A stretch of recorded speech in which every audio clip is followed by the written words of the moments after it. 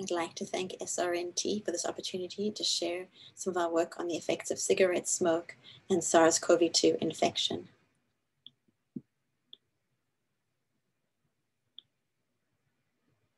I'd like to thank SRNT for this opportunity to share some of our work on the effects of cigarette smoke and SARS-CoV-2 infection.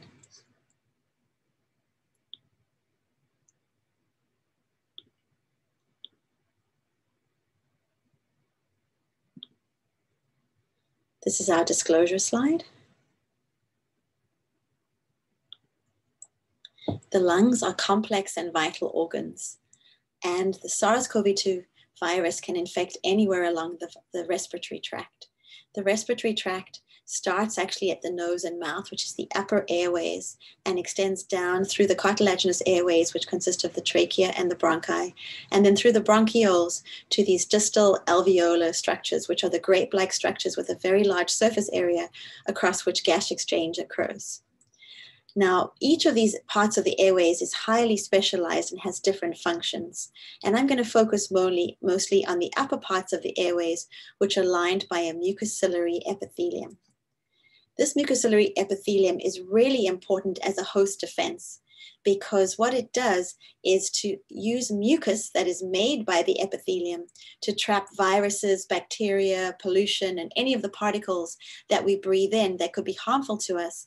And then there are specialized cells which have these hair-like projections, which are known as cilia. And all of these cilia, these multiple cilia, beat unilaterally to move this mucus up and out of the body. And this is illustrated by this movie here, where you can see this unilateral beating of the cilia to move this particle of dirt up and out of the body. And so the way that this mucociliary epithelium works is that it has a number of different cell types to achieve its function. There are these basal cells that are located in the base of the pseudostratified epithelium, and these are considered the stem or progenitor cells of the mucociliary epithelium in that they're capable of self-renewing and dividing to make more of themselves, as well as differentiating to these specialized cells of the epithelium, which includes these goblet cells, which produce the mucus, and these club cells, which make serous secretions, which have a whole lot of antimicrobials, which are added to the mucus. And one of the advances that we've made in the field within the last decade or so is the ability to grow these highly specialized mucociliary epithelium in culture. And this is through a system which we call the air-liquid interface system. And essentially what this is that we take primary human bronchial epithelial cells, and we lay them onto a transwell. And this transwell contains a porous membrane, but the pores are very, very tiny, so the cells can't crawl through. And then we collagen coat the transwell and then put the stem cells, these are these human bronchial epithelial cells or airway basal stem cells, onto the collagen coated transwell. And we have media on the top, on the apical surface, and on the bottom in the basal surface. And what happens is that these cells divide and they eventually form a very nice monolayer along this transwell. And at that point, we can remove the media from the top surface of the transwell and just leave the cells growing in the basal media. And when we do that, we provide an air-liquid interface. And this gives the cues to these stem cells to go on and differentiate into these goblet cells, these mucus cells, and the ciliated cells. And in that way, we can recapitulate the mucociliary epithelium in the dish. And this is an example of what it looks like when you do immunostaining and take a bird's eye view down over the top. In green is acetylated tubulin, which marks the ciliated cells. And you can see that they almost form like a carpet from all of these tiny little cilia that are so closely packed together. We use MUC5AC as a staining, as an immunostain to identify the mucus-producing cells. And keratin 5 is a marker that we use to identify the basal stem cells. And these cultures are actually quite difficult to grow and are highly specialized. And I have this wonderful team in my lab, Arunima Purkayastha, Chandani Sen, and Abdo Dara, who are amazing students who figured out how to grow these cultures, which has been absolutely critical for performing our experiments. So now that we have these culture systems, what we can do is we can go ahead and we can expose them to different environmental exposures. We can change the conditions however we like. And so we thought that it would be really interesting to examine the effects of cigarette smoke on SARS-CoV-2 infection. And this is because there's been a lot of controversy in the literature about whether cigarette smoking really could give patients more severe infection or not. It's been quite clear that if you have underlying respiratory illness, then the infection is likely to be more severe. But the smoking connection wasn't directly made. And this is probably because many medical centers were completely overwhelmed. And so it's possible that good smoking histories weren't taken on patients. And so many years ago, even before the pandemic, we had developed a way of exposing these air-liquid interface cultures to cigarette smoke. And what we do is we have this airtight box, and we can put the plate inside, which has got these little air-liquid interface cultures, and then we seal up the box. And there is tubing for the inlet and tubing for the outlet. And we're able to hook up a research-grade cigarette to the inlet tubing, and then we can light the cigarette. And we use a vacuum pump to draw the cigarette smoke into the chamber and onto over the surface of the air liquid interface cultures. And then we have another system of tubing. And so when we so we can expose the cultures to as much cigarette smoke for as long as we like. And then when we're done, we basically will extract that cigarette smoke, again, using the vacuum pump, and allow regular room air into the system. And so essentially what we're able to do is to give enough cigarette smoke to injure the cells, but not enough to kill the cells. And we've worked out the exact conditions, as I said, over the last couple of years. And so for this particular experiment to examine how cigarette smoke directly interferes with SARS-CoV-2 exposure, we seed the cells on day 0 onto the transwells. And 5 days later, when the stem cells have divided and formed a very nice monolayer, we take the cultures to the air-liquid interface. And then 19 days later, we start exposing them to cigarette smoke. And this is just once a day for 3 minutes a day. And then when we're done with the cigarette smoking, we give them a day of rest. And then they are infected by Vaiti Arumugoswamy in the BSL-3 facility here at UCLA.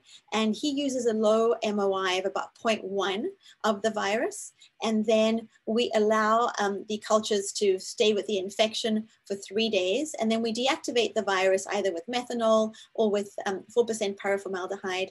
And then at that point, we're allowed to take the samples out of the BSL-3 to perform our downstream analyses. And so this is what the cultures look like. And so here again is that bird's eye view. Here we've immunostained for the SARS-CoV-2 virus with looking at spike protein, and in blue is DAPI, which is the nuclei. And you can see in the setting of no cigarette smoke with the virus, we do get some infected cells. They tend to occur in patches, and it's usually a pretty low dose, a low percentage of cells that are infected, although it does vary from person to person. And so it's usually somewhere in the 1 to 5% range. And what we saw, and this is on every single culture that we've done from multiple different donors, now more than 5 different donors, so 5 different biological replicates and in multiple technical replicates, is that when you first expose the cells to cigarette smoke and then the virus, we see many more infected cells. We see larger patches of infected cells, and we see more of these patches. And this is quantified here on the right in this graph. We're also able to assess the viral load by PCR. And what we found is that at day 2 after infection, we always saw a higher viral load. Again, here are 2 different biological replicates. We always saw a higher viral load in the cultures that had first been exposed to cigarette smoke. But at day 3, many of the cells are dying and are leaving the cultures, or there is some variability that's introduced into the system. And so we see a difference at day 3 after infection. And then we assessed the different cell types in the airway under these conditions. So this is the control setting with no cigarette smoke and no virus. And you can see that there's a large number of ciliated cells, as shown here in white. When we expose the cultures to cigarette smoke without the virus, we see patches where there is a lot of loss of ciliated cells, but other areas that look normal. And when we do the statistics, we didn't find a significant difference in the number of ciliated cells.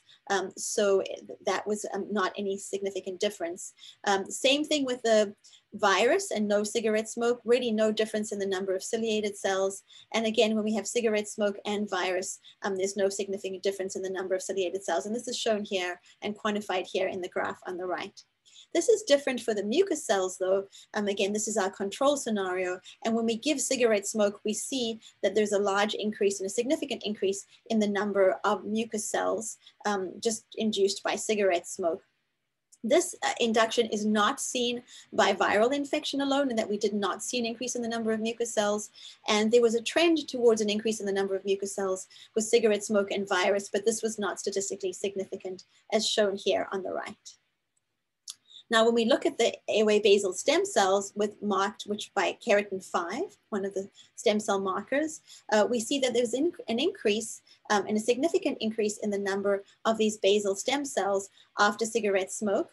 But after viral infection, we do not see an increase in the basal stem cells. And this was a little bit surprising to us because we thought that the cultures would register that there was an injury from the virus and respond with basal stem cell response, but we did not see this.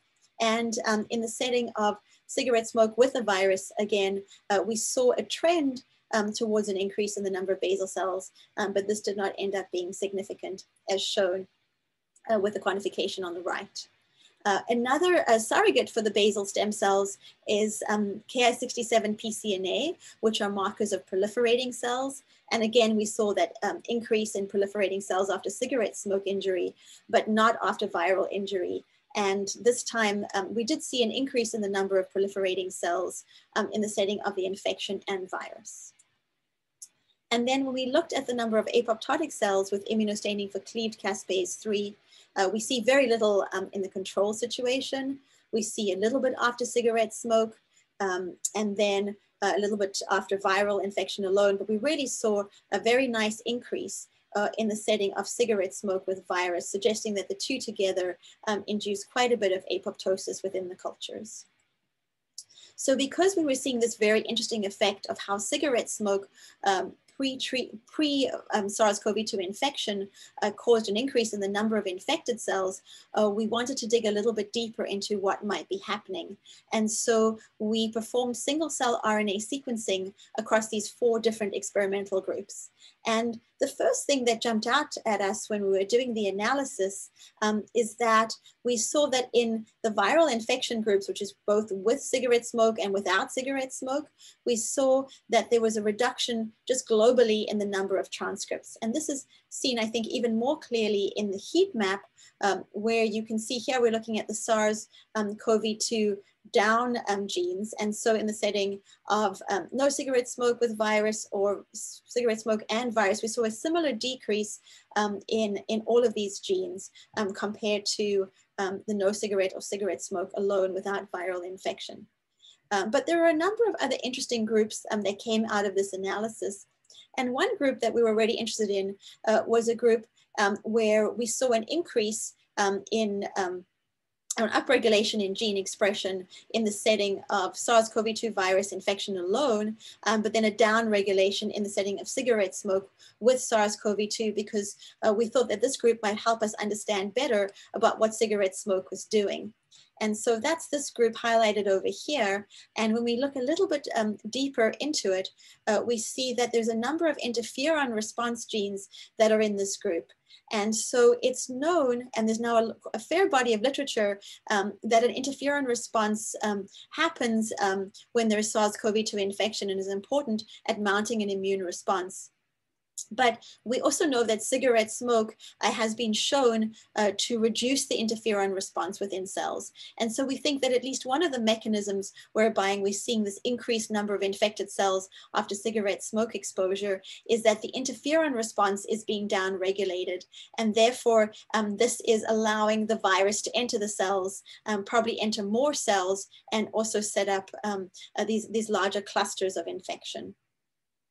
And so to examine this mechanistically, we went ahead with these same 4 treatment groups and now looked at the effect of interferon beta response. And so here we added interferon beta to the cultures after the cigarette smoking, but before the viral infection. And what we found is that even in the setting of cigarette smoke with SARS-CoV-2, when we know that we see quite a lot of infected cells, we completely abrogated the infection. And this is in contrast to remdesivir, which was used as a control, where we see a great reduction in the number of infected cells with just a few infected patches, but the effect was even greater with the addition of interferon beta. And this is highlighted and quantified here on the right, where I'm showing you 2 different biological replicates and their response with interferon beta as compared to remdesivir. And so I'd just like to end by acknowledging my wonderful lab. It's been really difficult with the pandemic and the restrictions on entering the lab, and the need for social distancing and the reduction in hours that people have been able to work. But they've really been amazing at performing these cultures and being able to generate these data. In particular, I want to acknowledge Arunima Prakayastha, Chandani Sen, and Abdo Dara for all of their hard work. And also Tammy Rickabauer, our lab manager, who's put a lot of time and effort into making sure that the lab continues to operate smoothly. I'd also like to acknowledge our funding support, and in particular, I'd like to thank the TRDRP, which was really the catalyst for us starting to think about this problem and really realizing that we could use what we'd done previously in the lab with cigarette smoke exposure of these ALI cultures to see how that affected SARS-CoV-2 infection. I also want to acknowledge Vaiti Arumagoswamy and Gus Garcia, who are the amazing virologists who did all of the BSL-3 work, and Catherine Plath and Justin Langerman, who did all of our single-cell RNA sequencing analysis. Thank you for your attention, and I'm happy to take any questions.